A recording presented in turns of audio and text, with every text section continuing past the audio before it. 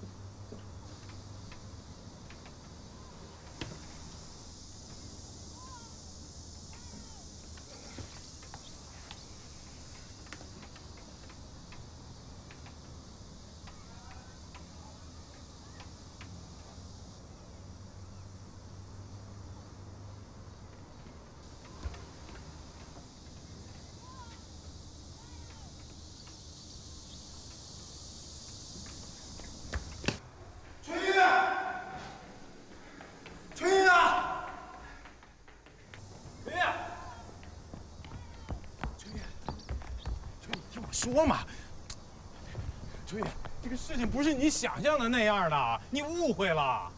哪样啊？就行，你说。我衣服破了，兰花看见，她说让我把那个衣服上的口子帮我缝一缝。然后呢？没然后了，就是这样的。行啊，孤男寡女赤膊相见，你说不是我想的那样，外甥。如果换作是我呢，我跟一男的那样，你怎么想啊？我发现你真不像一男人，你敢做都不敢当。你说吧，你想怎么样？你想怎么样我就接着，这样够不够男人？行啊，那咱们去民政局把手续办了吧。办什么手续？离婚。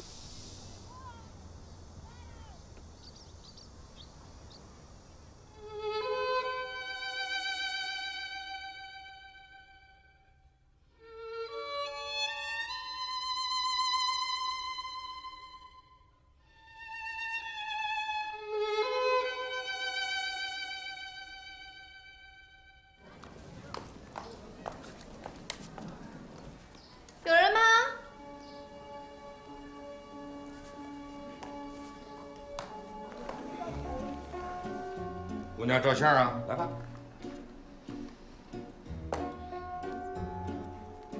哟，哎呀，哎呀，哎呀呀，这是谁呀？这是啊，啊！你把那个蛤蟆镜给我摘了。还不是跟你学的？哎呀，回来了，这是啊。哎，爸。 我这回从北京啊，给你带了好多东西呢，稻香村的点心、大前门的香烟，还有全聚德的烤鸭。你看你这孩子，买什么吃的嘛？有这点钱儿，买点书看看多好啊！哪哪儿不能买书？我非得上北京买书去啊？行吧，你要是不喜欢，我拿小卖部卖了。哎，别，喜欢。哎，闺女买啥爸爸都喜欢。过来！哎，我说，你这回来不进家，你在外边转悠什么呀？我呀，在研究咱们家照相馆呢。这有什么好研究的？你这……那个爸，我说些实话，可别不高兴啊。我这一回去北京，真算是见识到了，北京不愧是首都，太大了。哎呀，我再回咱们这幸福镇啊，看哪儿都小一号，尤其是咱们家这门脸儿吧，小气。哎，北京的中国照相馆、大北照相馆，门面呀豪华，装修气派，客人来拍照都得好几天预约呢。这咱们家照相馆是不是有点跟不上潮流了呀？燕儿啊，你说这个跟不上潮流，是咱这个照相馆跟不上呢，还是你爸爸跟不上？爸，我跟你讲哈，年轻人，不要以为潮流是个什么好东西。哎，潮流，它首先是个潮吧，对吧？既然是个潮，那就有潮涨的时候，有潮落的时候，对吧？那潮涨的时候把你捧得高高在上，那叫潮落呢。嘿嘿，饿了吧？爸给你做好吃的。哎呀，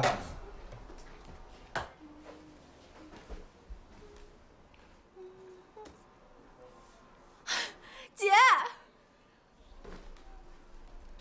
回来啦！啊，刚到呢。真挺好看的啊！哎，对了，来的正好。这有北京百货大楼给你买的化妆品，你试试。这涂完了以后呀，必须把吴海生给迷晕了。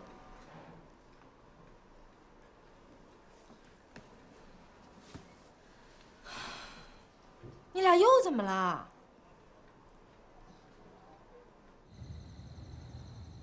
姐，吴海生他真有人了。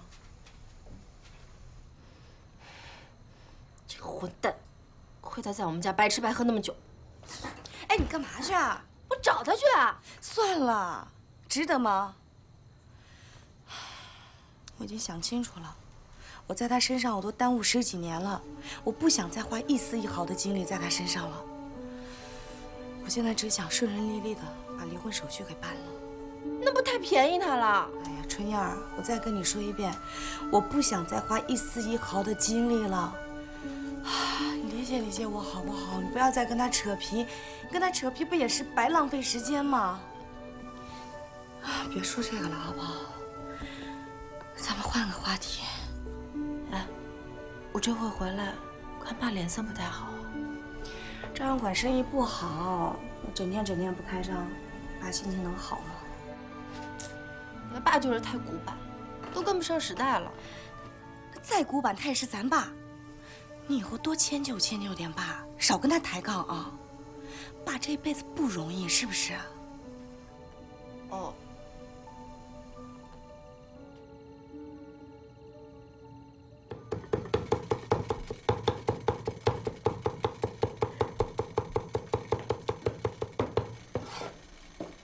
哟，苏大厨啊，又摆席呢？哎，这不中秋刚吃过吗？一会儿啊，小胡同志要来，哎，我还得说点事儿。又小胡，你闺女我从北京回来这么多天，你怎么没给我弄一顿呢？不天天给你做吗？你不天天都在吃吗？你那不是特意做给我的，是给大家伙儿吃的。呀，你比谁吃的都欢你。你不主动。哎。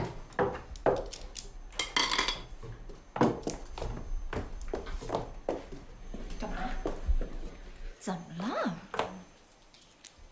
我给你提个醒啊，那照相馆最近生意都不好，他爸一直都不高兴了。我今天好不容易多云转晴了，你别给他添堵啊你！那胡美凤一回来，他就多云转晴了。他俩现在什么情况？我哪知道啊？这不是前段时间春来高考来着吗？那胡美凤也费了不少心，这一来二去啊，那俩人就……什么一来二去？怎么一来二去了？哎呀，行了，反正我跟你说啊，这事咱俩都别管了，听见没？自从你去北京之后啊，咱们这宣传部可是他胡美凤独揽大权，他说一，谁敢说二啊？还有，你知道有件事吗？你去北京这个事儿啊，可是他一手操办的，故意把你支走的，就你还傻了吧唧，傻不傻啊？咱们现在领导啊，特别的器重他呀。你去北京干嘛呀？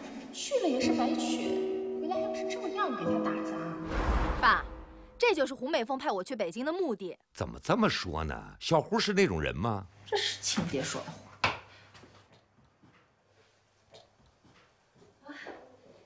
不好意思，不好意思，来晚了。坐这。耽误你们吃饭了吧？没事儿。你才知道啊。好了，吃饭了。那个这样啊，家里人都到齐了啊。春来呢来了封信，我给大伙儿念念啊。好啊。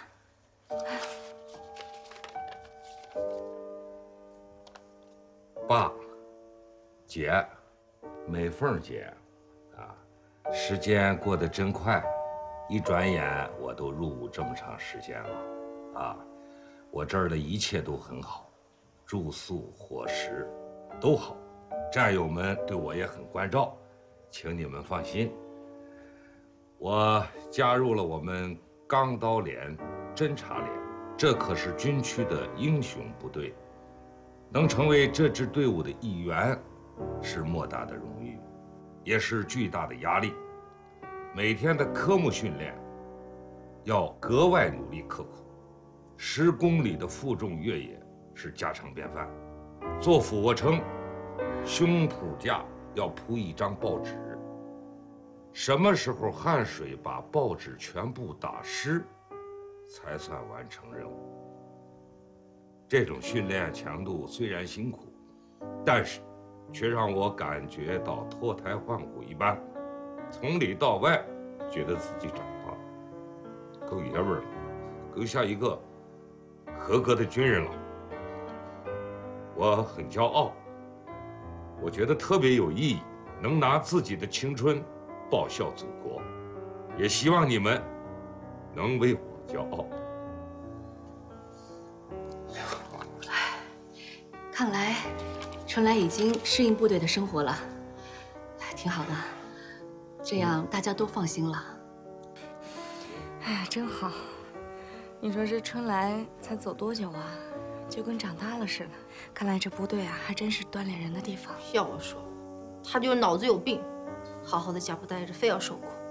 要我就不会让他去。怎么说话呢？春来能当兵，全是人小胡跑上跑下的。哎呀，小胡啊，我代表我们全家，谢谢你。哎呀，应该的，说这话干嘛呢？胡副部长，我也要替我们全家谢谢你。一呢，谢谢你帮春来解决了出路问题；二来呢，我去北京的时候替代了我空缺的工作，我干了。燕儿，咱们在家就别提工作的事儿，行吗？我都干了，你怎么不喝呀？是不是对我有什么意见？我干了。注意点分寸。分寸，跟不熟的人才要讲究这个。您让我跟胡副部长讲分寸，是不是就说他是外人呀？那我也没有什么问题要说的。行了，干嘛呀？好，这样啊。今儿家里人都到齐了，我在这儿宣布一件事儿啊，打今儿起，小胡同志就是咱们家人了。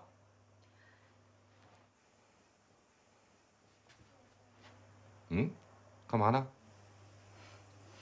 你们一家人慢慢吃吧，没胃口。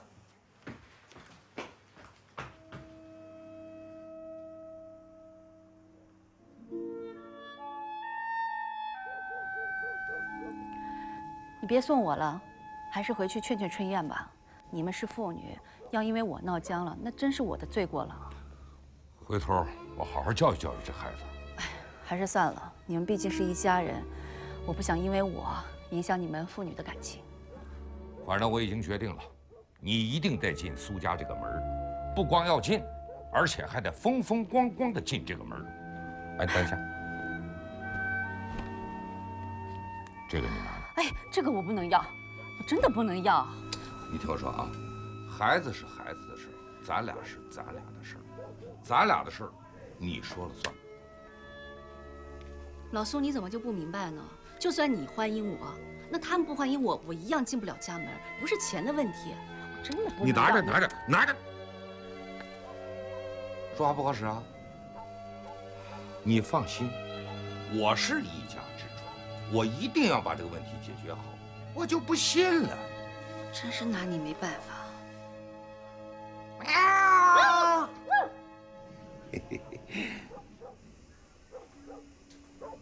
讨厌，你骗我！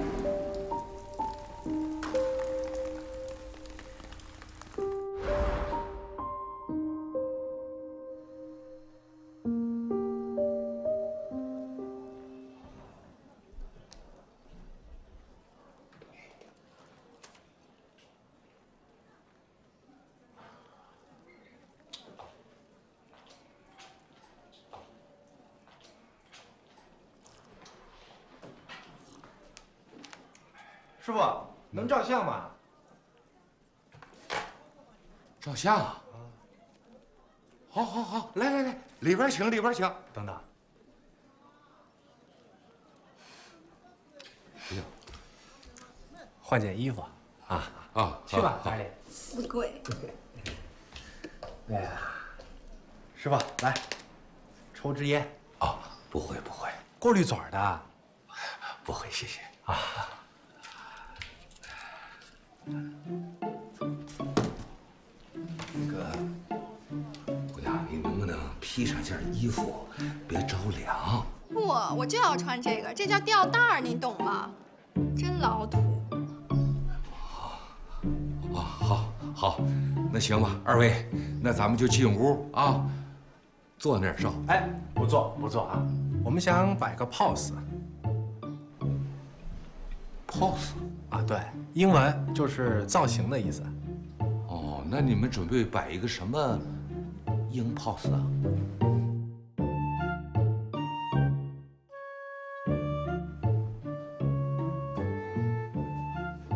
就这个。好，来，咱进屋。哎，等会儿，师傅，您这是黑白照还是彩色照啊？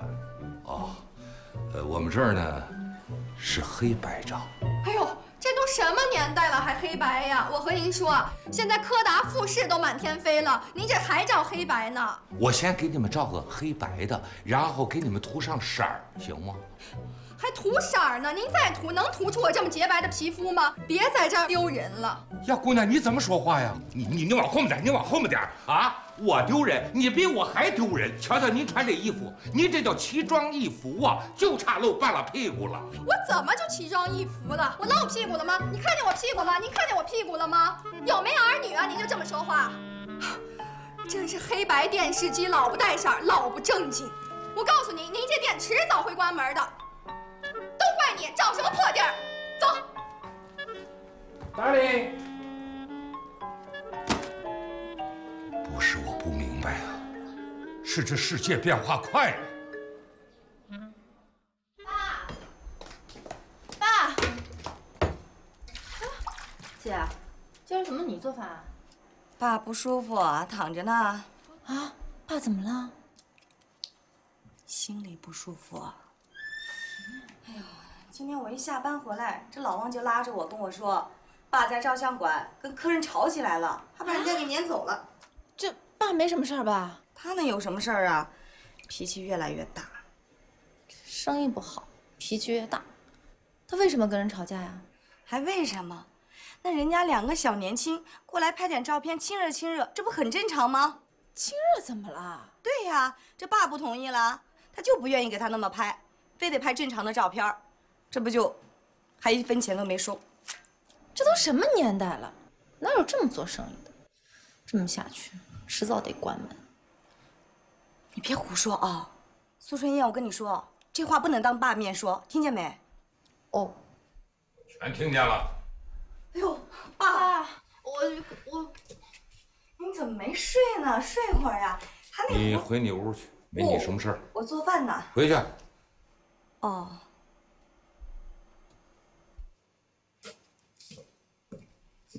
别生气啊。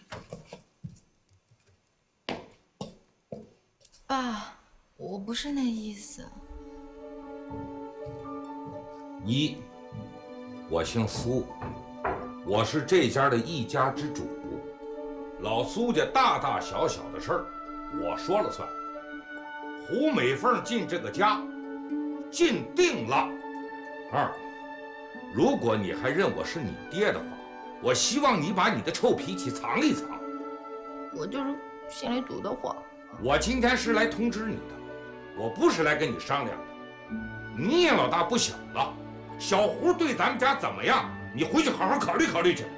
回屋去。那边。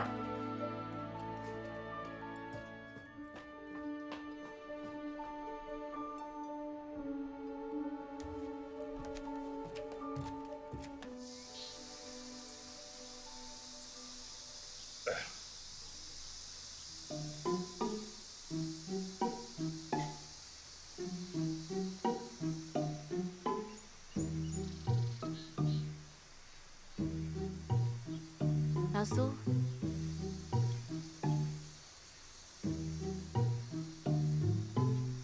怎么样？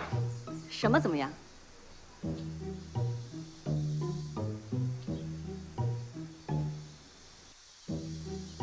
你怎么穿成这样啊？你不难受啊？不难受啊，这不要逛百货商店吗？谁说逛百货商店了？我是让你陪我逛书店，买几本书。哦，去书店呢？啊，白穿了。没白穿，挺帅的。帅的。不，你大点声。脱了。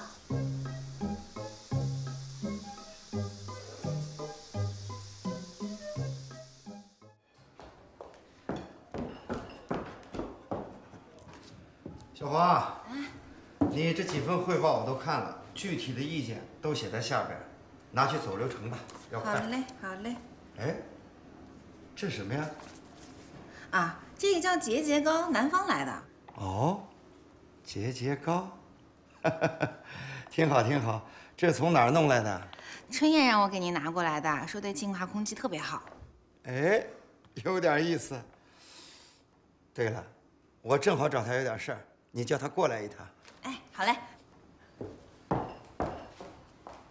这么多书够你看一阵了。哎，经济管理学你先看着。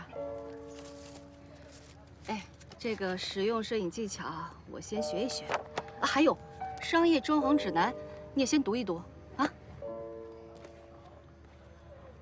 你让我看这些书是什么意思？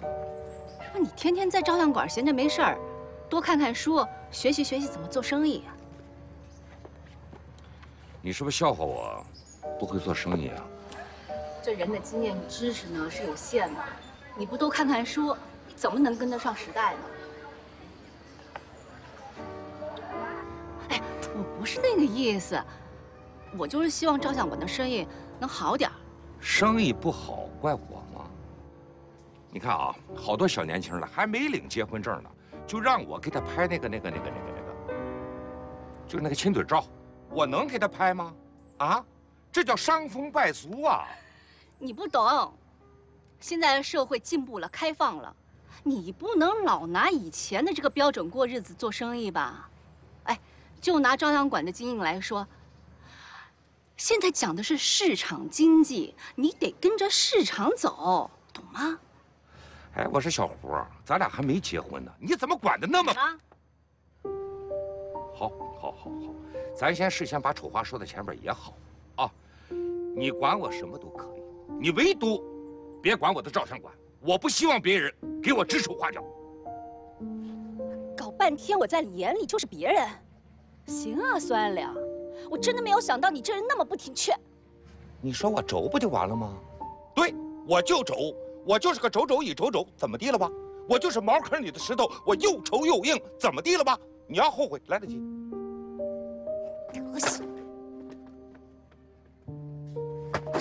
我2毛钱的韭菜你还拿一把你？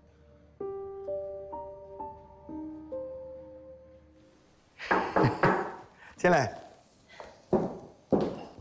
您找我？哦，小苏啊，来，请坐。小苏啊，这你送的。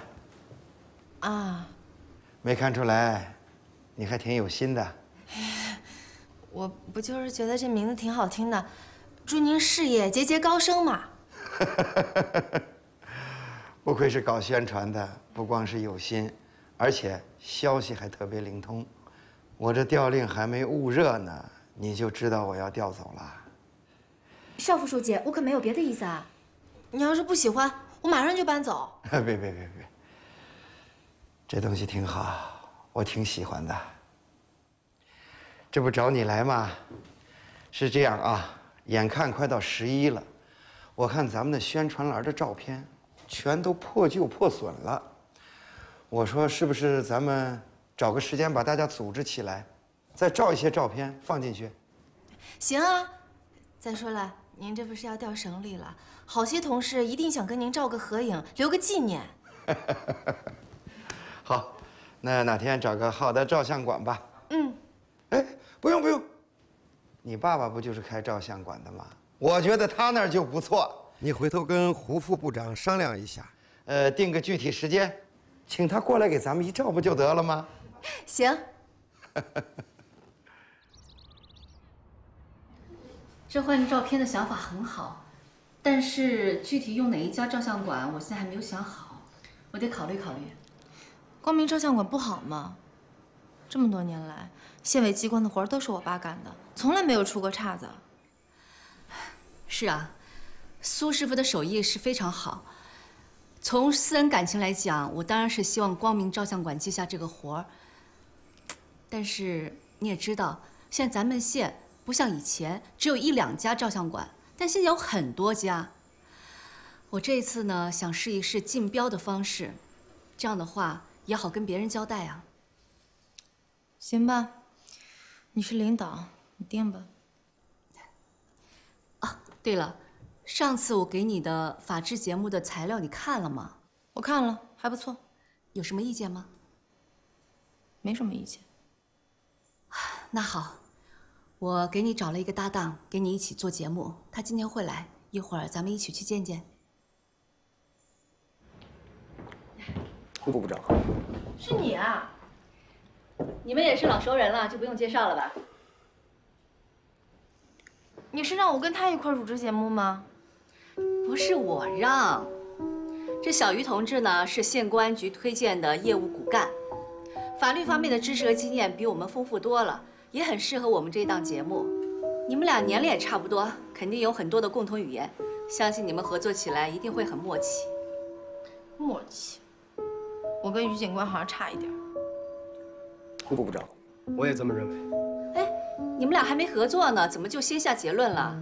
哎呦，收到了。哎，都站着干什么？来，坐下。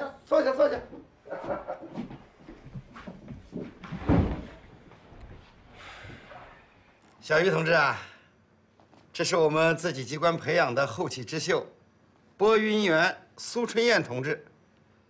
苏春燕同志，这是公安局大力推荐的小于警官，你们俩一起合作，一定要做好这档法制节目啊！哪里，我在业务方面还很稚嫩，尤其是跟苏春燕同志比。如果我知道这次是和苏春燕同志做搭档的话，我一定不敢来。于警官太客气了，您的业务水平，咱全县无人不知，无人不晓。据说呀，您手里的案子没有办不成的，尤其是跟踪盯梢更是一绝。哎，他们领导没少表扬他。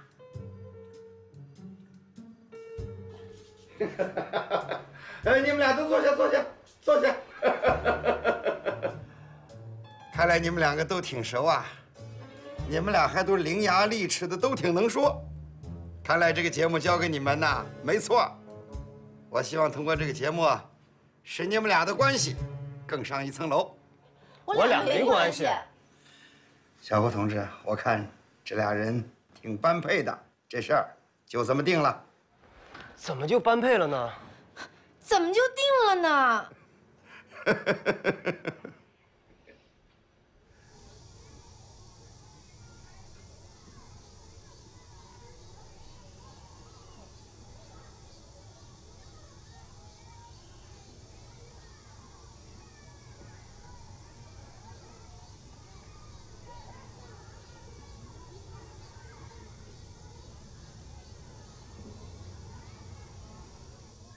哟，领导，你来了。哎，这些服装啊都是照相用的，也可以租借。哎，领导，我给你沏杯茶吧，我这儿有上好的龙井。哎，不用了，我一会儿啊还要去别家呢。啊，这边请。嘿，你们的设备还是挺新的啊。啊，是，采库在里边。哎呀，原来那些老家伙呀都是手动的，现在跟不上时代了。咱们现在这一些呀都是全自动的。哦，这装修也不错，简单现代。这门面嘛，就是脸面。如果我的门面破破旧旧的，那顾客怎么能相信你能把照片照好呢？你说是不是？胡副部长，我还新购置了一些景片。哎，现在不是流行这个吗？有了这些东西啊，那个照片的背景就不再是一片白的，一片黑的。哎，有句词儿怎么说的？叫身临其境。坐会儿。啊。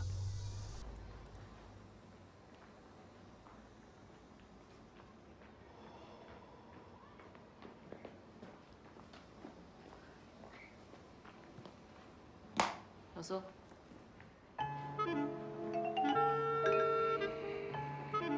大白天的不上班，到我这儿来干什么？我是来了解情况的。县委要组织更换宣传栏里的照片，要拍一组新的，现在在订拍照的照相馆。哎呀，以前县里边搞活动、开会都是我拍照片啊，这个你不是不知道啊。我还没有定是不是用光明呢。我想用这次机会呢，搞一次县里边摄影行业的市场调查。啊，对，你是领导嘛，公事公办，看着办吧。说实话，和其他照相馆比，你这已经落后了很多。这装修啊、布置啊，都不是一个档次。嫌我档次低，你别用我呀。我是想说，你们这的服务意识太薄弱了。哼，你说的这个服务我不懂，反正我这个照相馆已经开了几十年了，从来没出过岔子。哎，咱就是个手艺人儿，干的就是手艺活儿。你想用你就用，你不想用你随便，走好不送。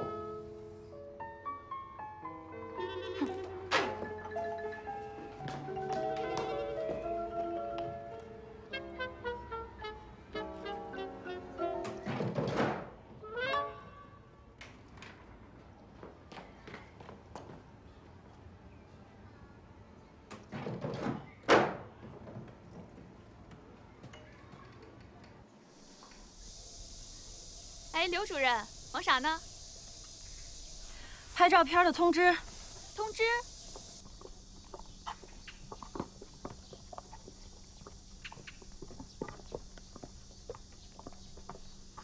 刘主任，这什么意思啊？上面不是写着呢吗？这是上级领导的指示，说换一家照相馆，没准儿会拍出不一样的效果呢。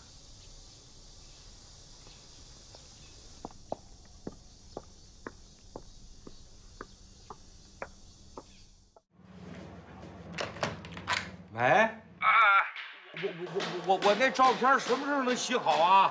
哦，光明啊，还没洗好呢，等着吧。不是，你得告诉我呀，我跟顾客好讲啊。不是你急什么呀？都在后面排着呢，怎么就你一家着急啊？别着急，再等等啊。不是吧，你这咱都是多年的老交情了，得有个先来后到吧？不是苏师傅，我告诉您啊。 就因为您是我们老顾客，所以啊，我才给您洗呢。您去其他店问问去。就您这么几张照片，别人给您洗吗？连店钱都不够。我这么跟您说吧，既然我接了您这活啊，就肯定能给您洗好。如果您要是实在不相信，那我也没办法，好吧？就这么着吧，啊，挂了。啊，气死我了！哟，这是谁把你气着了呀？刘翠兰这个人。 太过分了，公报私仇。他怎么了？我都不好意思说他。你说这个人啊，追不上我爸就算了，他居然对光明照相馆下手。这次机关里面拍照的活儿，他居然让那个什么新时代照相馆给揽了，我听都没听说过。啊，燕儿，我觉得啊，这工作是工作，感情是感情，应该分开。那就是啊。 那刘翠兰她为什么工作跟感情分不开呢？再说了，最近光明照相馆生意也不好，气死人了。你先别生气，这事儿啊，是我定的。哼，别以为你不说话，我就会饶了你啊！忘恩负义，怎么会有这种事？ 无耻之徒！亏我们家对你这么好，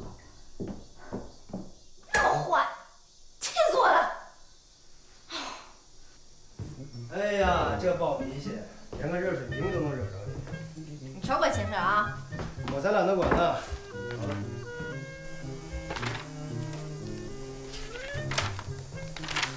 重写。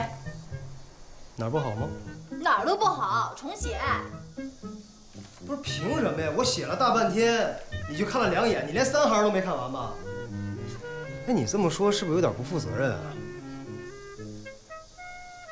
行，公报私仇是吧？我是那种小人吗？略读你懂吧，于警官？你这是写个人日记呢。我们要给老百姓普及法律知识，你总说你那点破事儿干嘛呀？啊，什么叫？ 有一天，我遇到了这么一件事儿，哄孩子呢。不是你普及知识，你也不能照本宣科念条文吧？我这不是想说工作案例，让大家能像听故事一样能听进去，这不好吗？于警官，我们做的是法制类新闻节目，不是娱乐节目，要求公正客观，具有权威性。对于你我而言呢，想要了解法律知识，翻书查阅就可以了。 但对于普通的老百姓而言，我们的节目也许就是他们唯一获得法律知识的途径。所以说，你就算要说案例，也得是经典的，不能是你个人那些鸡毛蒜皮的琐事。你明白吗？说的有点快，没太听明白。蠢！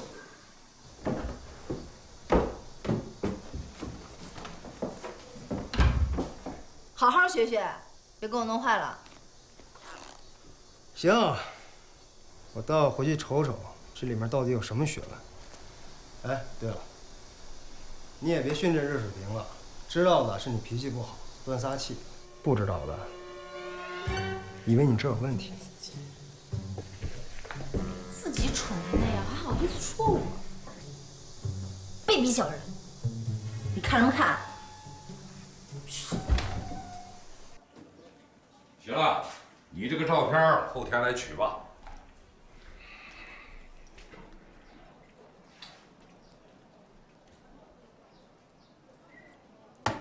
哎，你这东瞅瞅西望望的，干嘛呢？可惜了，可惜了。你这个地方要是给我做生意的话，我肯定比你干得好。我可不干小卖部。不是，苏师傅，账单给您写好了啊。哎，哦，结账吧。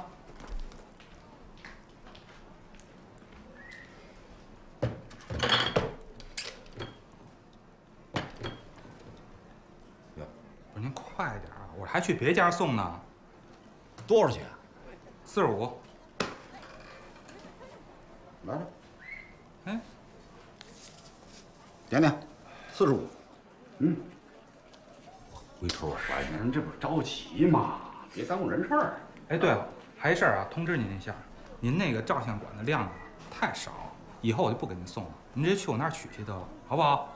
哎，不是一直你送吗？怎么说变就变了呢？不是，您是不是没听明白啊？我不是跟您商量，我是通知您。啊，先这么着吧，走了。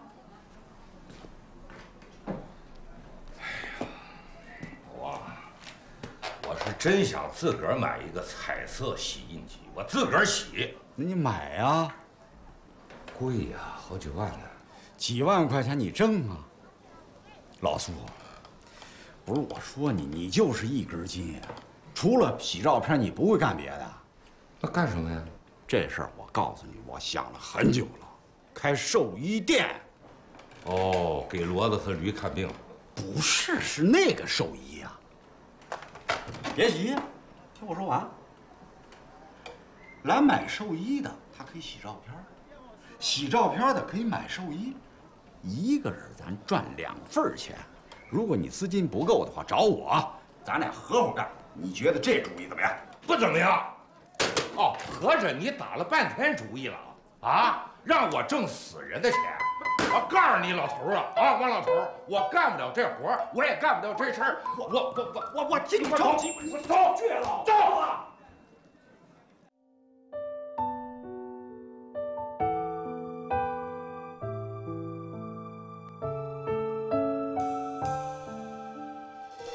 爱情总是跟着那春天跑，我与春天追寻着你的味道，追到天涯海角也不知疲劳，美丽的距离却变成了煎熬，我的快乐变得越来越少，我与快乐分享离别的味道，思念如飞雪飘满了鬓角，期待那重逢给我惊喜和欢笑，看太阳升起，日子在长高，要月亮煮酒，岁月也要绕，每天我都在练习你的微笑，煎熬的背后是否隐藏美好，看太阳升起，日子在长高，要月亮煮酒，岁月也要绕，每天我都在想你快快来到，想